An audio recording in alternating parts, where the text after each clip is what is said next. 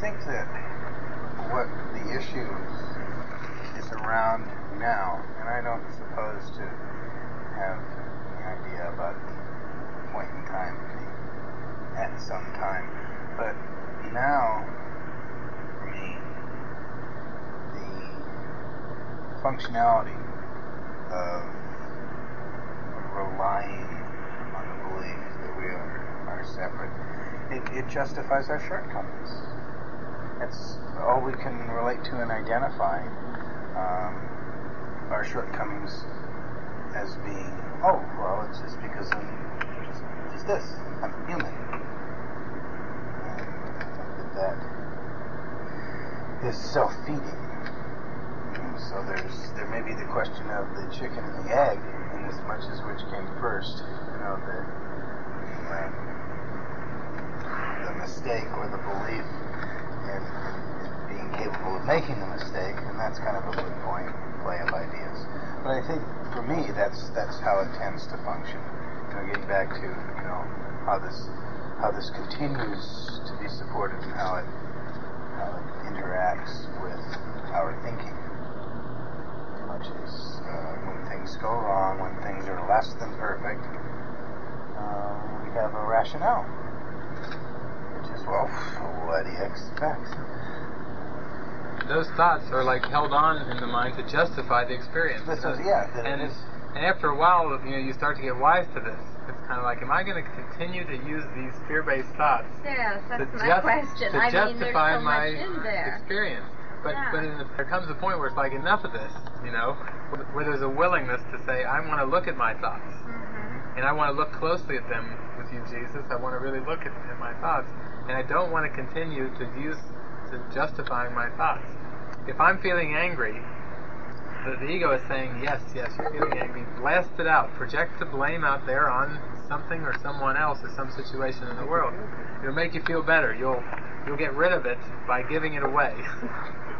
Kick the dog, do this, do that, but just get it out, And basically, what the Course is saying is projection doesn't work. That it's like a boomerang. You zap it out there, and it comes around and gets you in the back, and you feel guilty.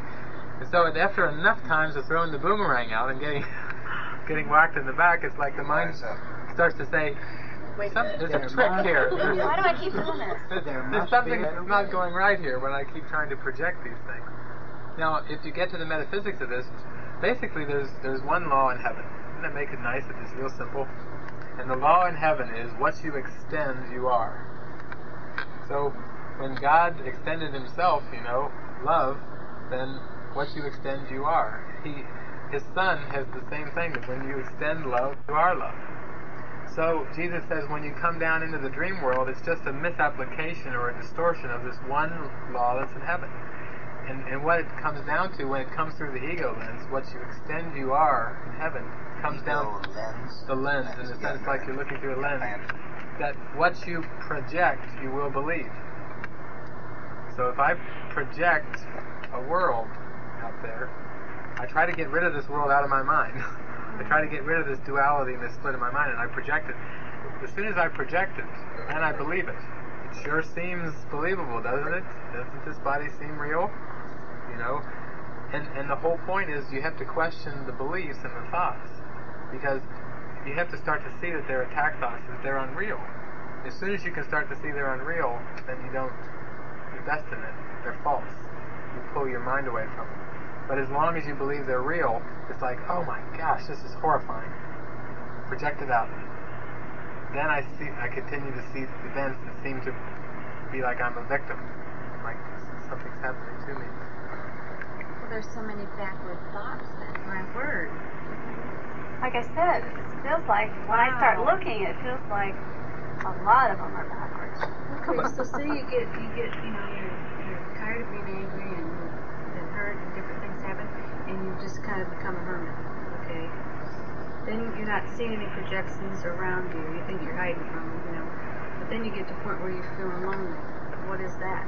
The backward thoughts. In other words, you can remove your body from society. You think you're removing yourself from the things that are bothering you. Because you think that's where the cause is. Yeah. But where's the cause? The cause is inside. Right. And you don't remove yourself from your mind. So then you get back in there and what's pulling you back to that? What is it? The action. Well, in a sense, the Holy Spirit, I mean, people will say, what's the difference like with Mother Teresa going around and seeming to reach out to everybody versus, let's say, a monk or one of these mystics that goes off to the mountains? In a sense, Jesus is saying, as long as you're training your mind and you're trying to detach from these thoughts, I mean, the form is irrelevant. We all have very high functions. We're called to be teachers of God. I mean, literally, He's training us. All of us. All of us. And we all have a lofty function. And the more we really give our minds to that function, the more we really start to live it and practice it and everything, there comes such a joy that it makes you forget about the candy bars, the jelly bars, and the whatevers, you know. It's like before, it was inconceivable to be without the hot spread sundae. You know, it's kind of like, I like my hot spread sundae, Jesus. But what happens is, more and more, when you get into this function and purpose, that it's just like, there comes an intrinsic joy. It's like a well that bubbles up from within the mind, from the Holy Spirit. So you don't have that emptiness So that you're trying to fill all the time with all these other things so the that other don't stuff, really work. Right. Now you can take these things, and instead of trying to wrestle with them, they're like little flakes of dandruff. You know, you kind of blow them off. You know, that's the way to let go of things, to blow them away like that, like those little pieces of specks of dust, instead of like they're giant leeches, or, you know, clinging on, you know. I suppose the more you validate them or focus on them, the bigger they become. Yeah.